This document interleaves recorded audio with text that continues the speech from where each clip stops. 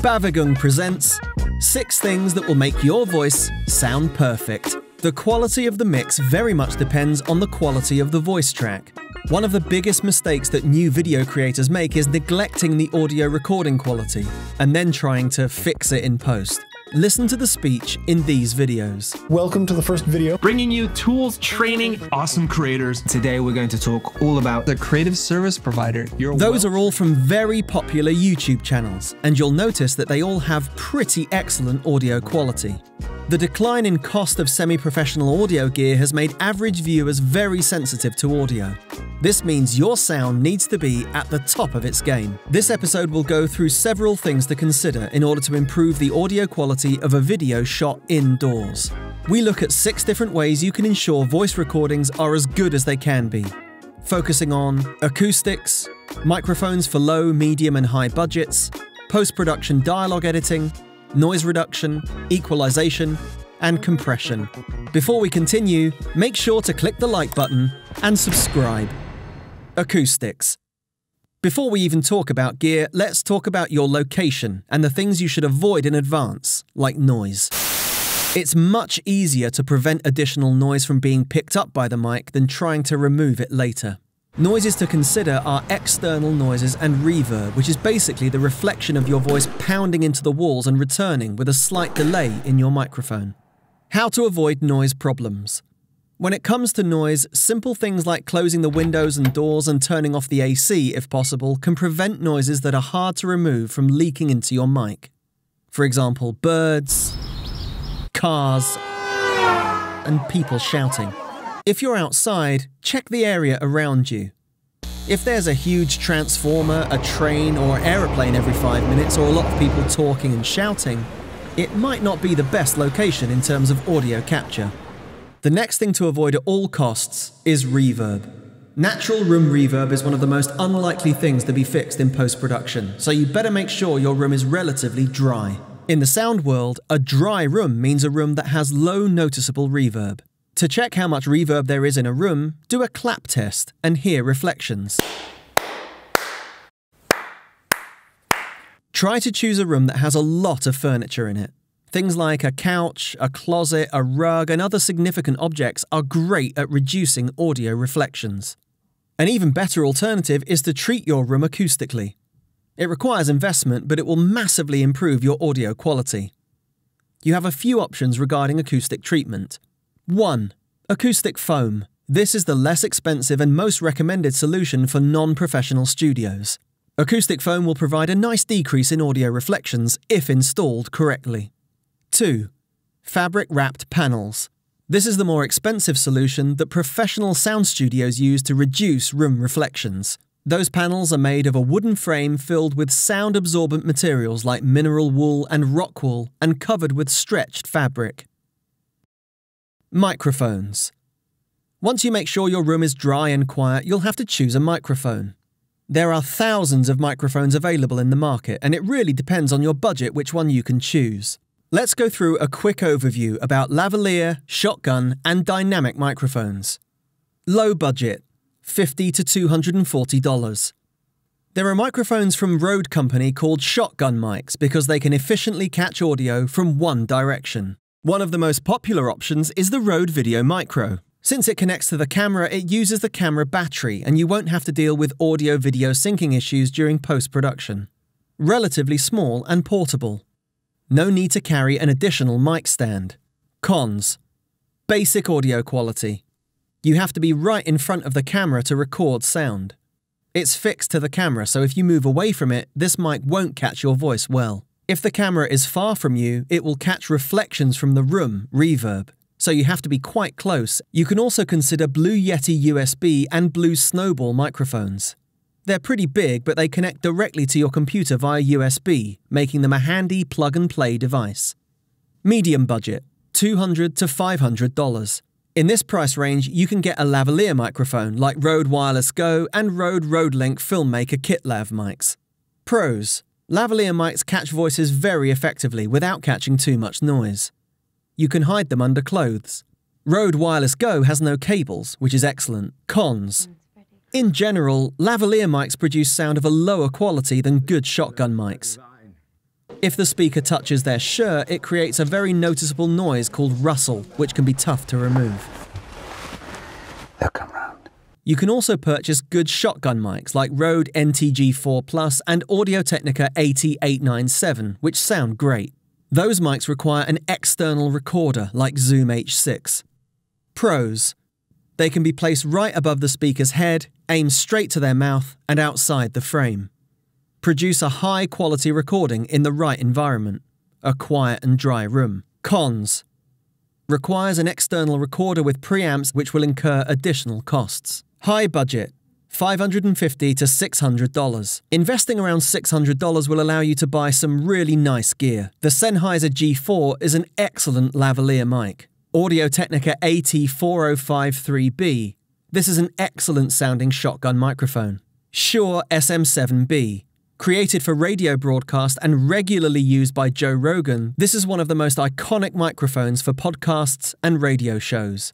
As a dynamic microphone, it requires a lot of gain from a preamp. If you use recording devices like Zoom H6, you might consider purchasing a device called Cloud Lifter. This device will let you record at the right level while lowering your noise floor. Post-production. Dialogue editing is a profession. Years of meticulous work are required to acquire the skills needed to produce a good dialogue track. Removing unwanted noise manually and finding the right balance between noise reduction and clarity is crucial to achieving an excellent dialogue track. Nevertheless, if you go through these simple steps, you'll improve your editing skills drastically. Manual editing. It doesn't really matter what software you use as long as it has basic editing features like volume automation and cut and trim. The first thing you should do is manually shape the volume automation lane so that the quiet syllables are boosted and the loud syllables are toned down. If you don't want to deal with each syllable, at least make sure that every beginning of a sentence right after a breath is taken is at the same level as the end of a sentence. You'll probably notice a decrease in energy along each sentence. Breath.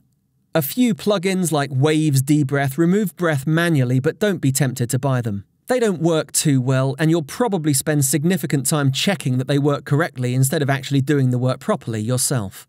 Instead, try to listen to your audio recording as it is for the first time.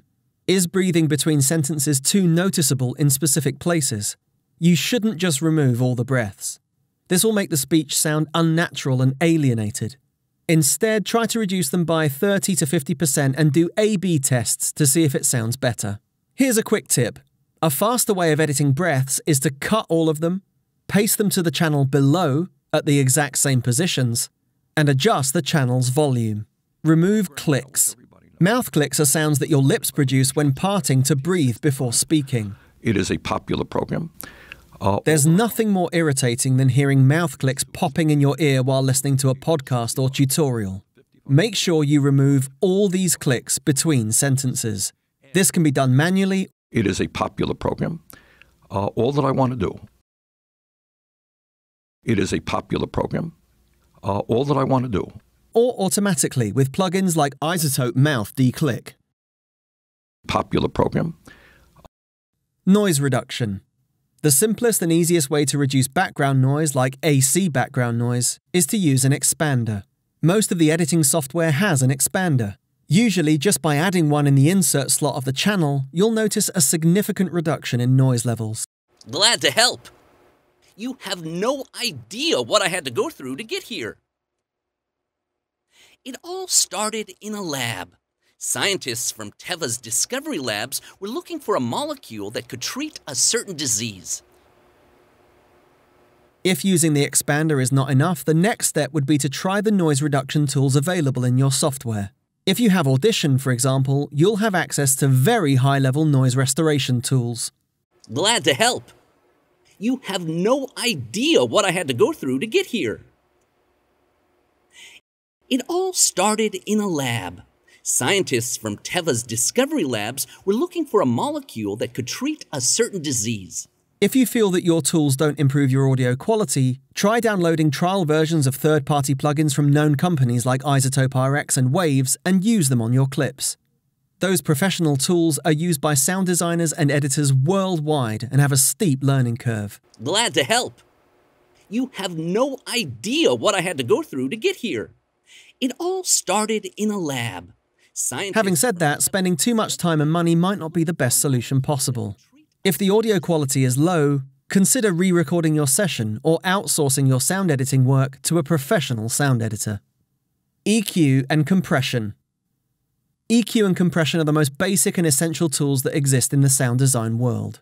To put it bluntly, compression combined with equalization with the right ears can make your voices sound radio-like.